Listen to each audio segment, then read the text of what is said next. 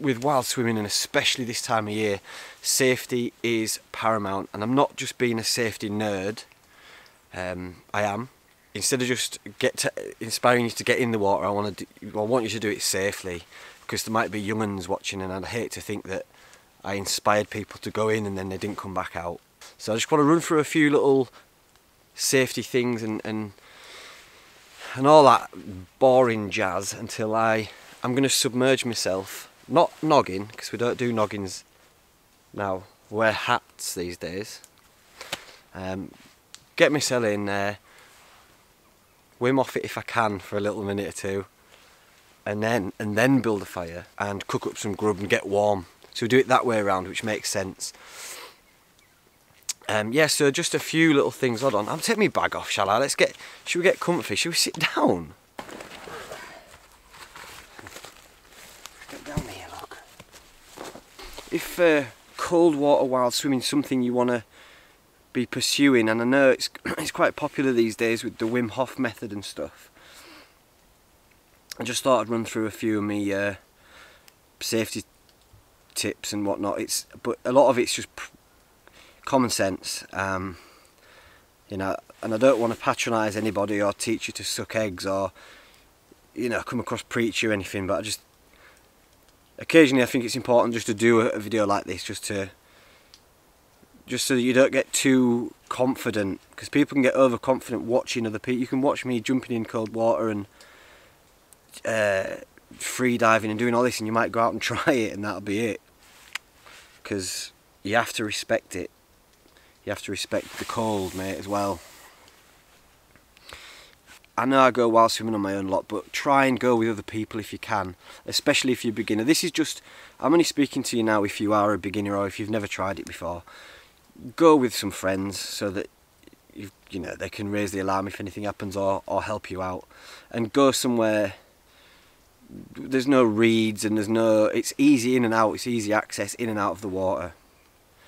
And don't jump in. That is critical. Do not jump. I mean, I'm a professional idiot. I grew up jumping off the ice house in Whitby and off the beacons at the end of the harbour, and I've done a lot of cliff jumping and stuff. Regarde.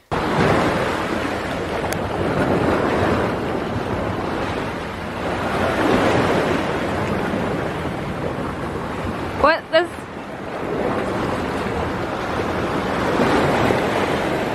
Oh God.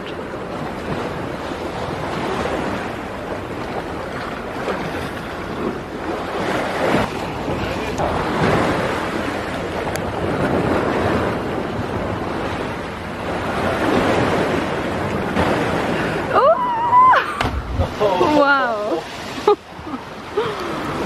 But even that one there, I hit the water on an angle like that, and my ass hit, and just for the rest of the holiday I just had like a black and blue, purple, yellow. It was quite it's like a tie-dyed arse I had from all bruising. It's no joke. Also, if you're jumping in, the cold can take your breath away. And so you'll hit the water, the cold will take your breath away, and you'll take in that first breath and it'll be water, and then that's it. It's game over. Because as soon as you hit the cold, the shock, you can't hold your breath, and you get an increased heart rate as well. And you want to acclimatise to the cold. It's something that you do get used to. So at first, find a good entry point. You don't want to be going over slippy rocks or anything like that. Somewhere where it's really easy to get in and out, and don't go out of your depth, because at least you can walk back out, you know, if it's too cold for you. Yeah, easy access, easy in and out. When you do get out, if you're submerging in the cold, if you get out, then you want to warm up slowly. Hat on, hot drink, fire, whatever it is. Don't get a hot shower, because that can cool your core temperature more and be dangerous for you. So there's something that people refer to as the 1-10-1 principle.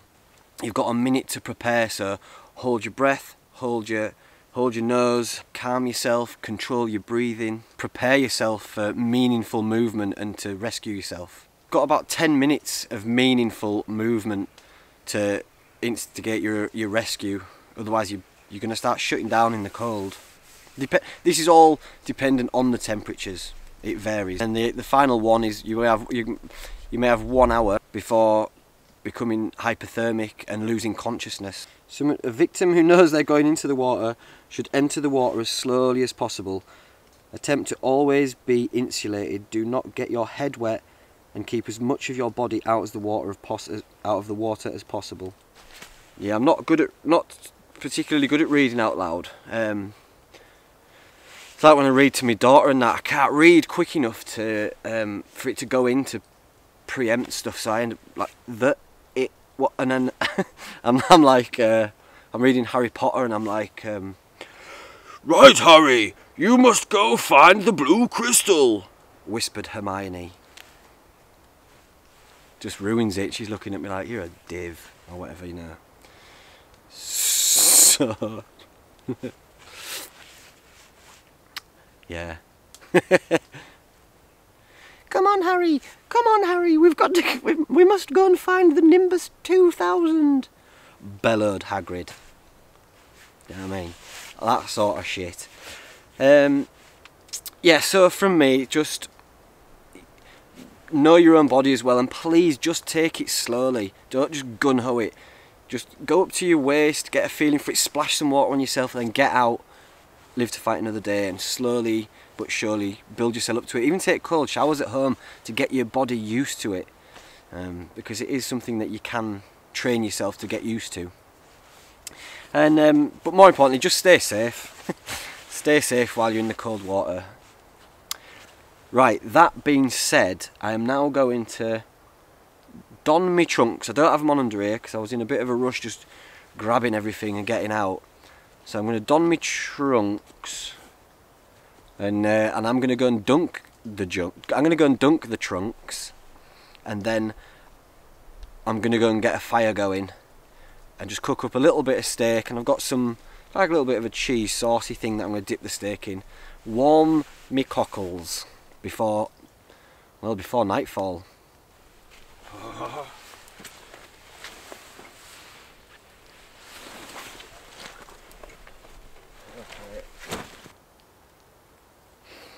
And as always, before I go in, there's a feeling of like, it's a mixture of excitement and of like, oh, I really don't want to do it. Because all you think about, well, I try not to, but you think about the actual action of going in there and being cold and like, whoa, that doesn't seem appealing. But after you do it so much, you start to think about the feeling that you get after, which is just a feeling of elation. Your body feels like tuned up. It's like you feel invigorated, and so you look forward to it. So cold water swimming, it can help combat depression. It can boost your immune system, and it can help with circulation. And apparently, it's good for libido. But who knows? Is it all just BS?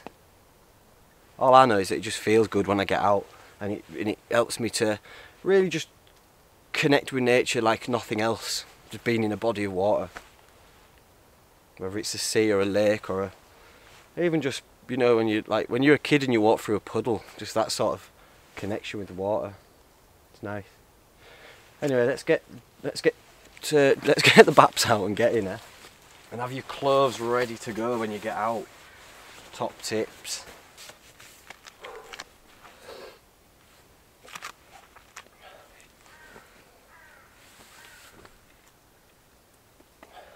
You have to excuse me, I'm packing a bit of Christmas. I'm packing a bit of Christmas pudding around midriff and boob, like. But we're working on it. Right, let's get you down here. I mean, I can't lie and say it hurts a bit, mate. You know what I mean? You'll probably be able to see.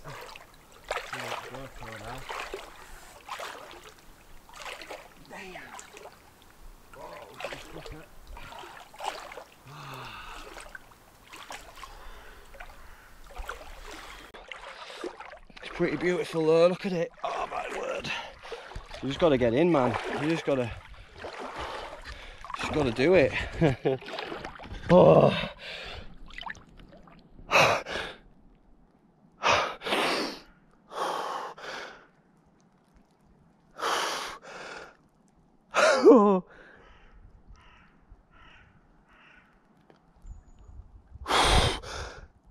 Yeah, you can really feel that, man. Oh. Oh. Oh. I hope that swan's coming. I'm not swan vindaloo. Oh.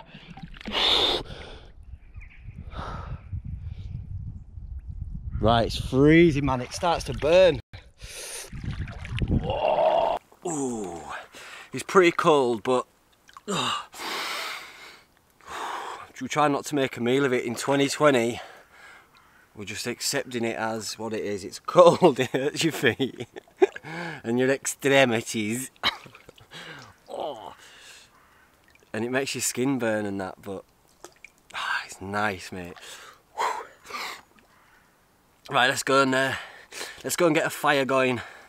And we're doing it right way this time. We're getting a fire going after we've been in. Let's go and get a fire going anyway. Cook up some warm food and warm our toes by the flames.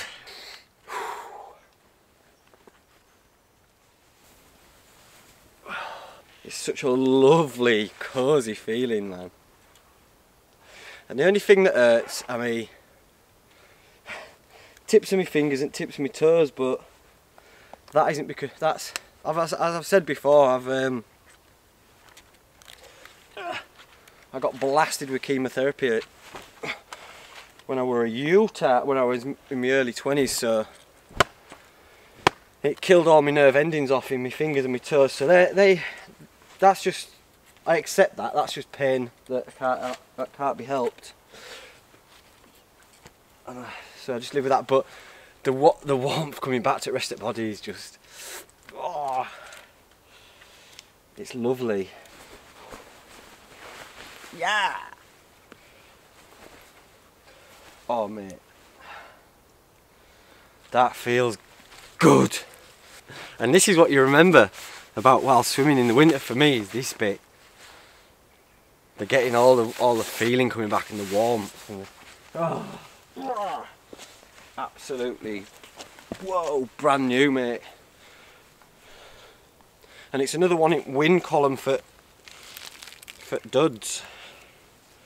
It's another W for. Oh, I picked up quite a lot there. Well done, duds. Where should we put them? I think we'll smash them on outside at pack, I think.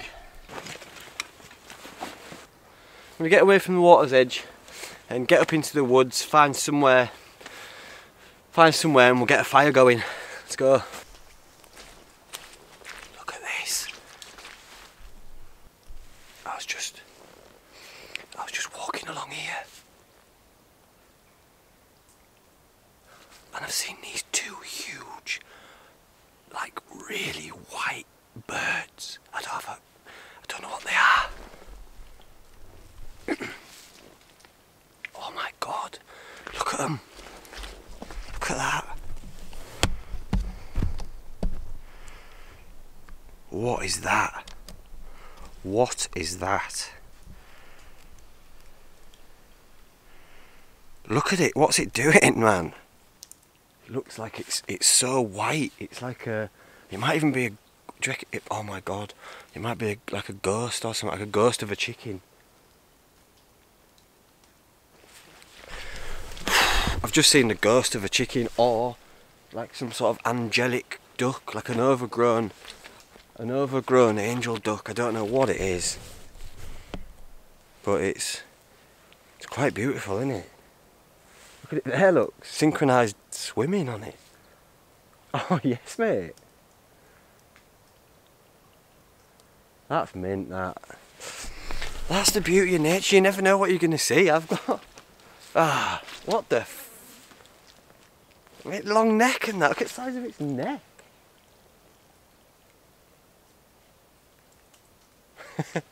Put it in comments if you know what that is, because that's blown my mind, that. Everything's flooded, look. Oh, sinking. Look at this. This isn't even that's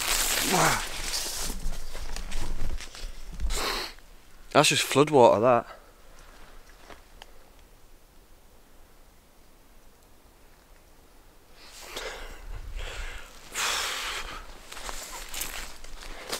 Oh, everywhere's absolutely saturated. I'm gonna go up there, try and get onto a bit higher ground where it's not so soggy. I'm gonna lose light pretty soon, so I think we'll just go here. I've got a nice view over this. Well, it's a clearing now because all the bracken's died back, and on the top of the hill, so it's a little bit dry everywhere. In the valleys and stuff is just saturated, so this'll do. I only want a tiny little fire. I've only got a tiny bit of food to cook up and just warm my fingers and toes.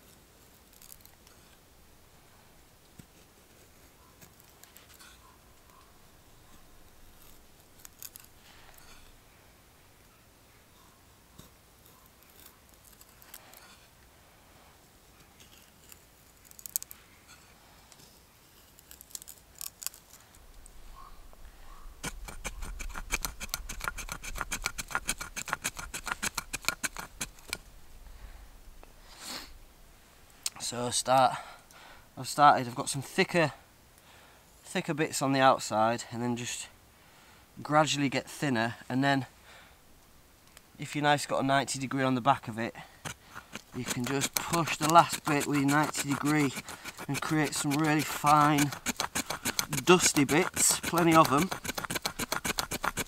Yeah, there you go. And that's a one and done fire, all in one stick there.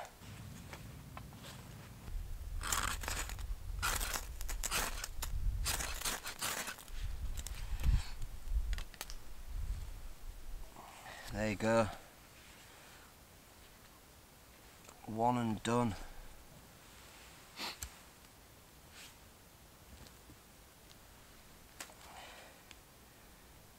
And the idea is that the little fine bits of dust will catch pretty easy,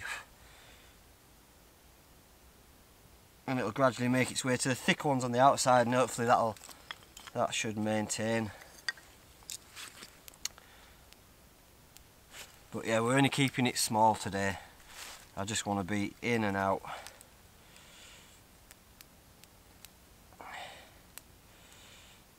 There you go, that's your fire, look.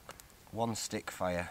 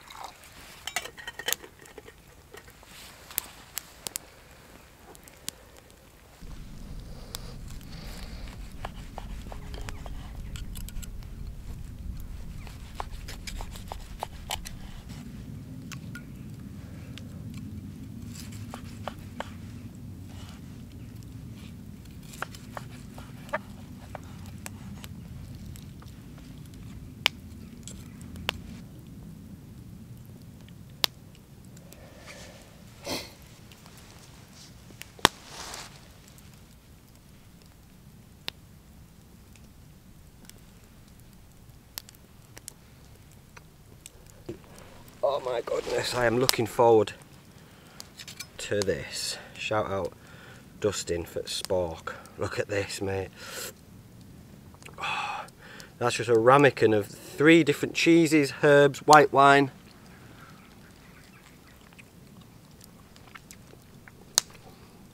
Oh, garlic.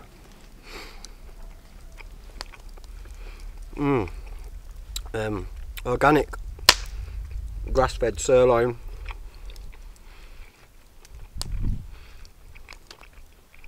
And then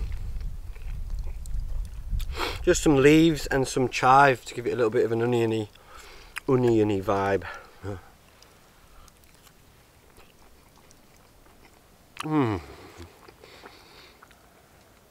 Wow. Oh my word.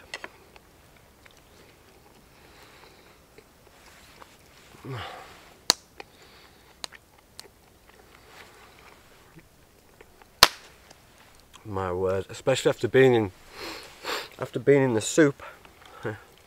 Look at that, just dripping in the cheese, mate.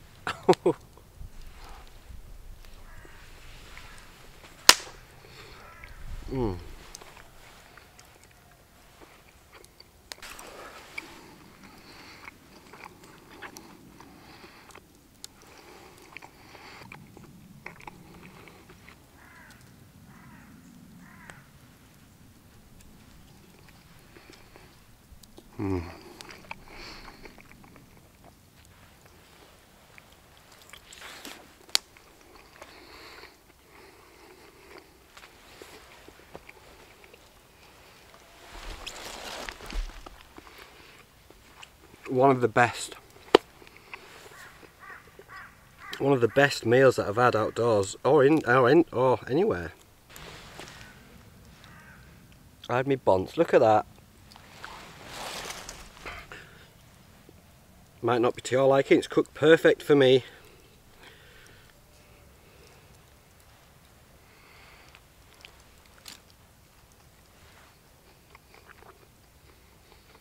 Oh mate, it's my first meal of the day, and it's almost 3 o'clock.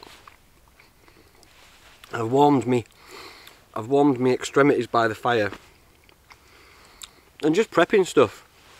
It's that old adage of he who preps the fire warms himself twice.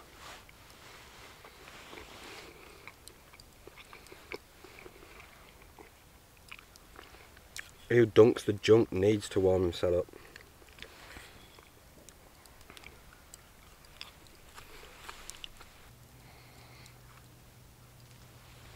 Last bit, mate. If you were here, hand on heart, I'd let you have it.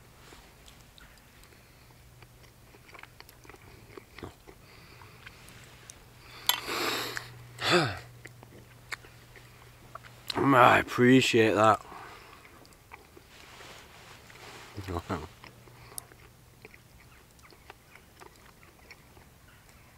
Tremendous. Now to wash it down with a cup of tea.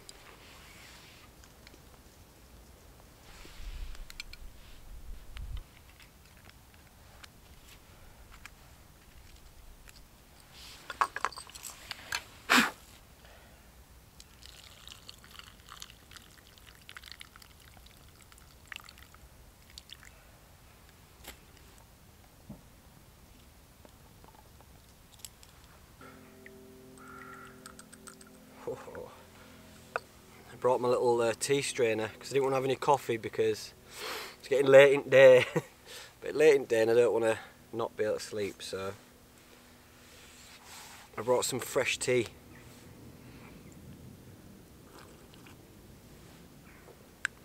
Oh yes,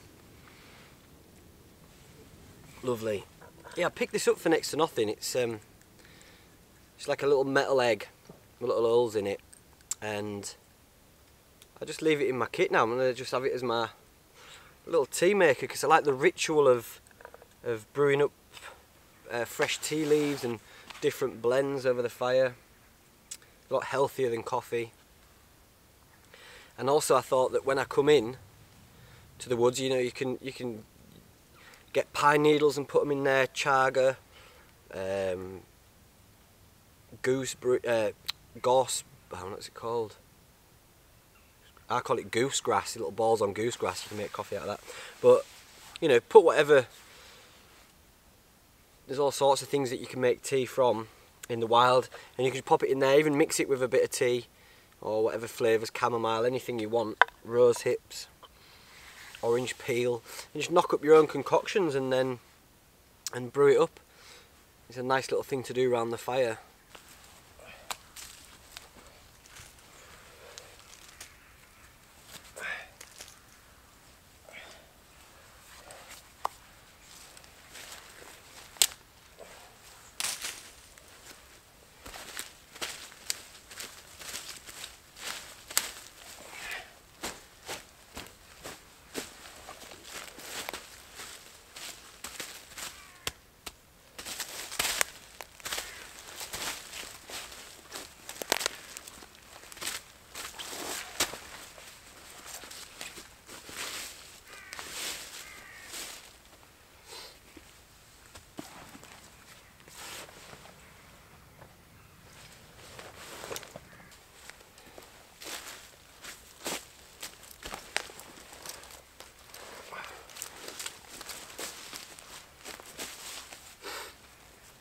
Right, thanks for joining me on this wild swimming, cooking sort of a video, but I've enjoyed myself. And that's it. I know a few people didn't like it when I did a no talking video recently, as everyone does a no talking video, but from our point of view, it's nice to, if you capture nice footage and you like editing as I do, I think every now and again it's nice to tell a little story without words.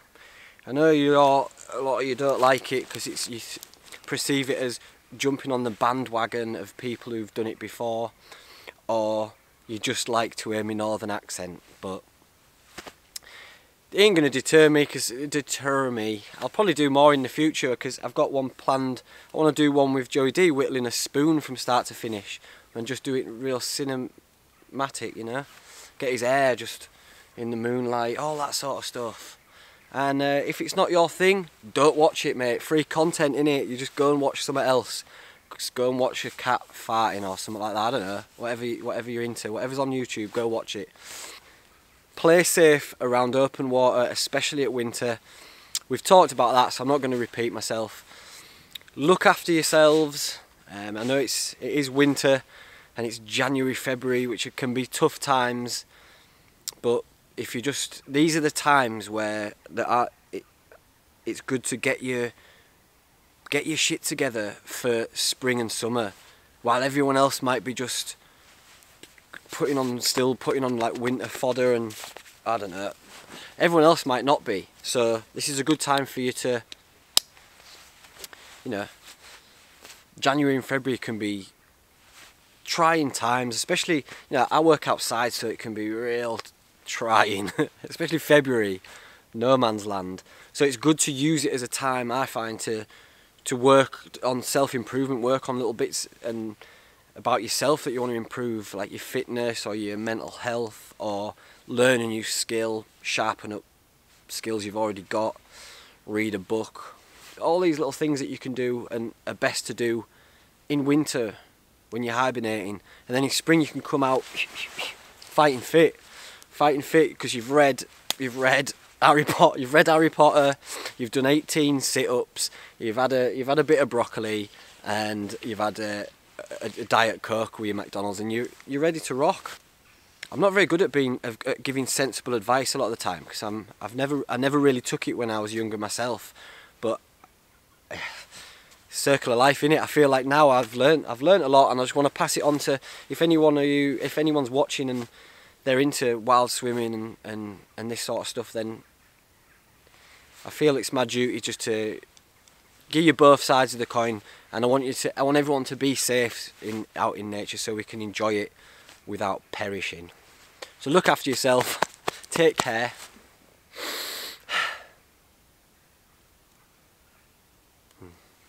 Namaste. See you later, mate.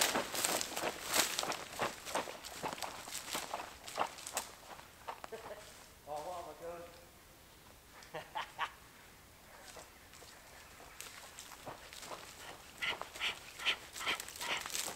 Yes, are you tough enough? No. Get blood flowing. Right, come on, let's stop messing about. I'll see you later, love you, bye. I'm like Jordan, trying to rise onto the dump. Me, I'm trying to be an icon from the jump. They were warden, I let bygones be bygones, cause they bars all are gone by the month. Me, I'm trying to be an icon from the jump. They were warden, I let bygones be bygones, cause they bars all are gone by the month.